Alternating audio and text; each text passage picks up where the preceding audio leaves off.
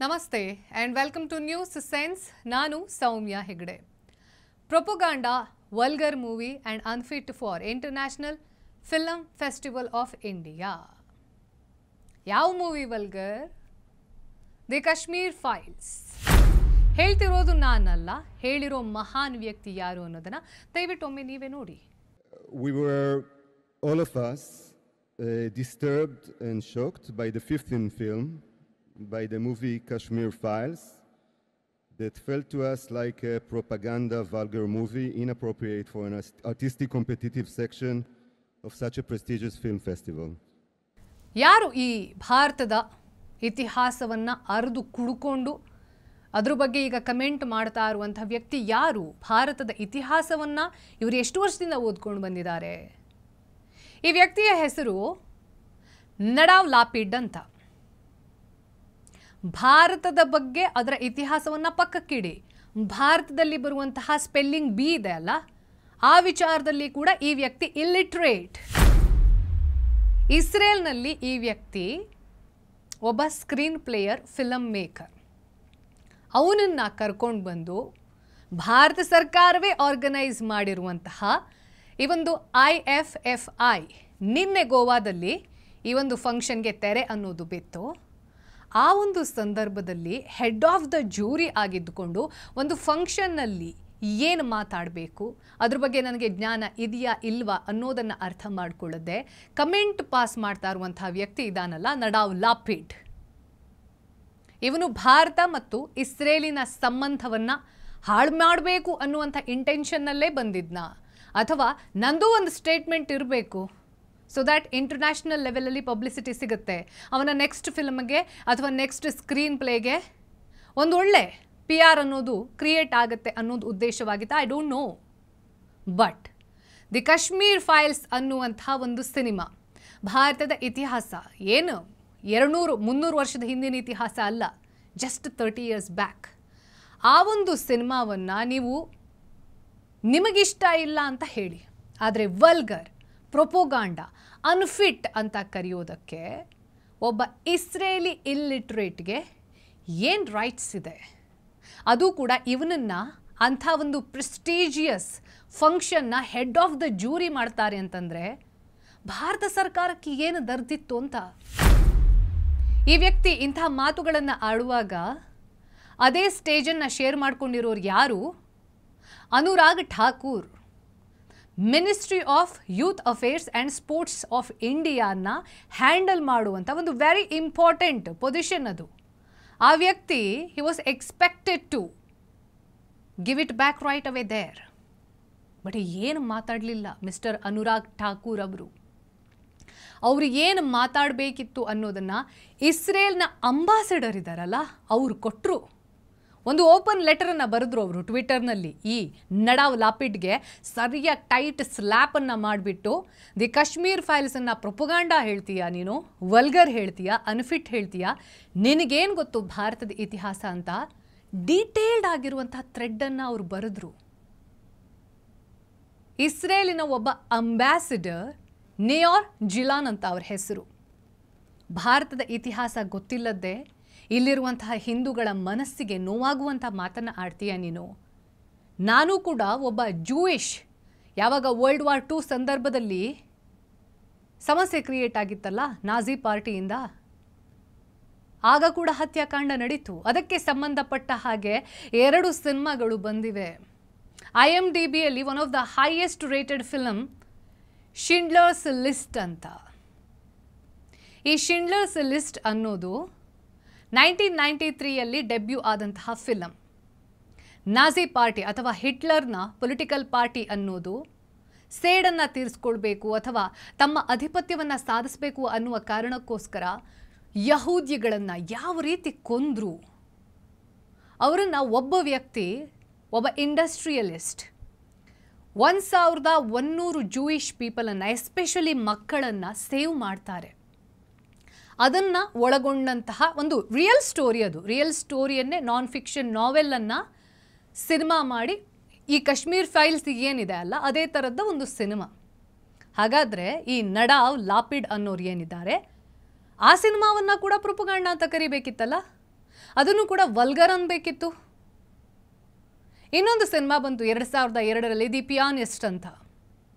Same world war II ಸಂದರ್ಭದಲ್ಲಿ ಯಾವ ರೀತಿ ಹಾಲೋಕಾಸ್ಟ್ ನಡೆಸಿದ್ರು, ಹತ್ಯಾಕಾಂಡ ನಡೀತು, ಜೂಯಿಷ್ ಪೀಪಲ್ ಎಷ್ಟು ಟಾಲರೇಟ್ ಮಾಡಿಕೊಂಡ್ರು, ಹೇಗೆ ಮಾರಣ ಹೋಮ ನಡೀತು, ಇದೆಲ್ಲವನ್ನು ಒಳಗೊಂಡಂಥ ಒಂದು ಕಥಾ ಹಂದರವನ್ನು ಇಟ್ಕೊಂಡು ಸಿನಿಮಾ ಮಾಡಿರೋದು, ಫ್ಯಾಕ್ಟ್ಸನ್ನು ರಿಕೌಂಟ್ ಮಾಡಿರೋದು.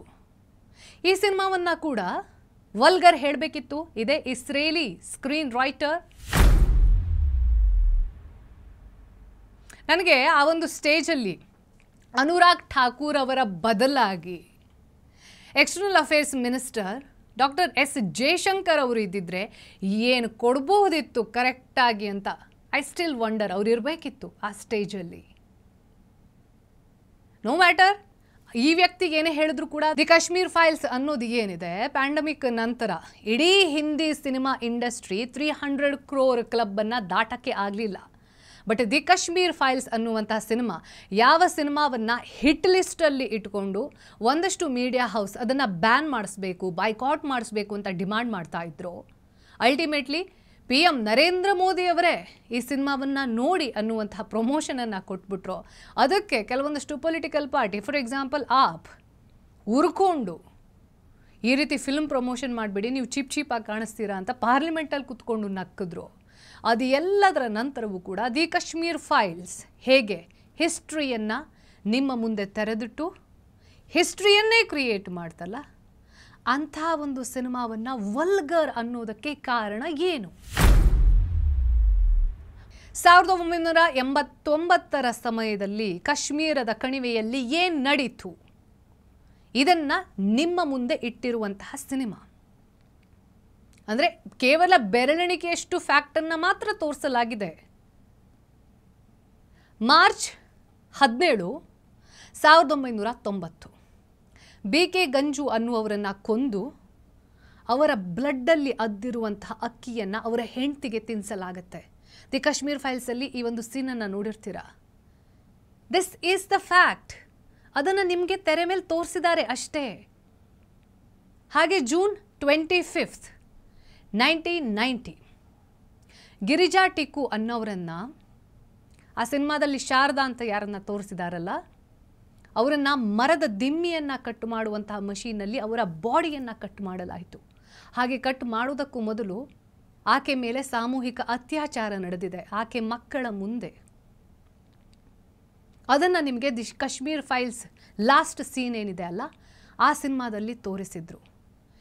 ಏನು ಫ್ಯಾಕ್ಟ್ಸ್ ಇತ್ತು ಆ ಫ್ಯಾಕ್ಟ್ಸನ್ನು ನಿಮ್ಮ ಮುಂದೆ ಮರುಸೃಷ್ಟಿ ಮಾಡಿ ತೋರಿಸಿದ್ದಾರೆ. ಅಂತಹ ಸಿನಿಮಾವನ್ನು ವಲ್ಗರ್ ಅಂತ ಒಬ್ಬ ಇಸ್ರೇಲಿ ಸ್ಕ್ರೀನ್ ರೈಟರ್ ಕರೀತಾನೆ. ಅವನನ್ನು IFFIಯ ಹೆಡ್ ಆಫ್ ದ ಜೂರಿ ಮಾಡ್ತಾರೆ ಅಂತಂದರೆ, ಮೋದಿ ಸರ್ಕಾರದ ಒಬ್ಬ ಮಿನಿಸ್ಟರ್ ಅದ್ರ ಬಗ್ಗೆ ಏನೂ ಮಾತಾಡೋದಿಲ್ಲ ಅಂತಂದರೆ ಇದು ಮಾಕರಿ ಆಫ್ ಡೆಮೋಕ್ರಸಿ ಅಲ್ಲದೆ ಇನ್ನೇನು?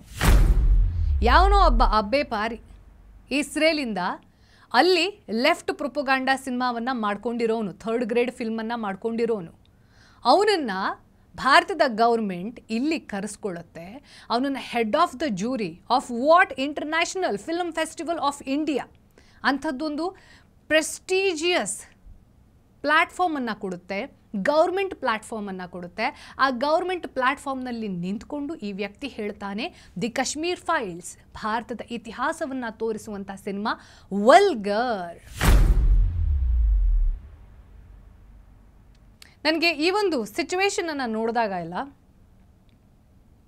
ಆ ವ್ಯಕ್ತಿ ಬಗ್ಗೆ ಯಾವುದೇ ರೀತಿಯಾದಂತಹ, ಅಂದರೆ ಅವನಿಗೆ ಆನ್ಸರ್ ಕೊಡಬೇಕು, ರಿಪ್ಲೈ ಕೊಡಬೇಕು. First of all he's a fool, ಯೋಗ್ಯತೆಯೇ ಇಲ್ಲ ಮಾತಾಡೋಕ್ಕೆ.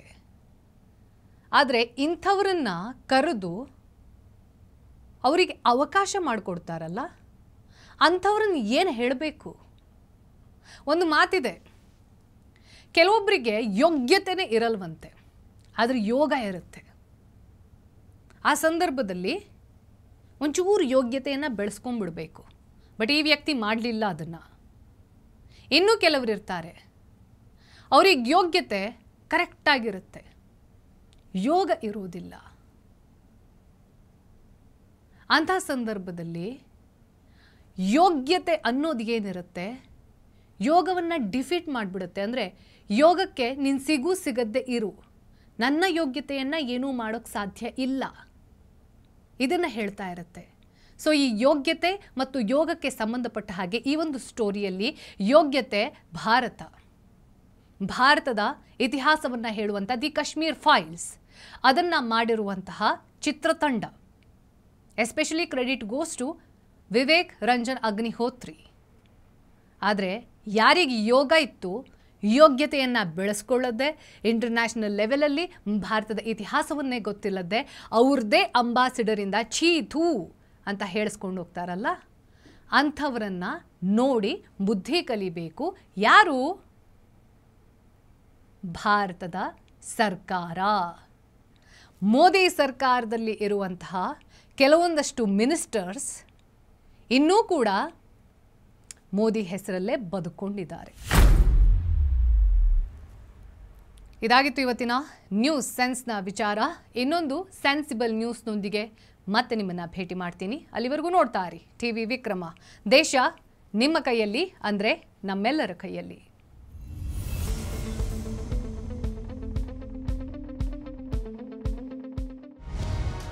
ಟಿವಿ ವಿಕ್ರಮ, ದೇಶ ನಿಮ್ಮ ಕೈಯಲ್ಲಿ. ಈ ಕಾರ್ಯಕ್ರಮ ನಿಮಗೆ ಇಷ್ಟ ಆಗಿದ್ರೆ ಲೈಕ್ ಮಾಡಿ, ಶೇರ್ ಮಾಡಿ. ಟಿವಿ ವಿಕ್ರಮದ ಕಾರ್ಯಕ್ರಮವನ್ನು ನಿರಂತರವಾಗಿ ವೀಕ್ಷಿಸಲು ಸಬ್ಸ್ಕ್ರೈಬ್ ಮಾಡಿ, ಬೆಲ್ ಬಟನ್ ಒತ್ತಿ.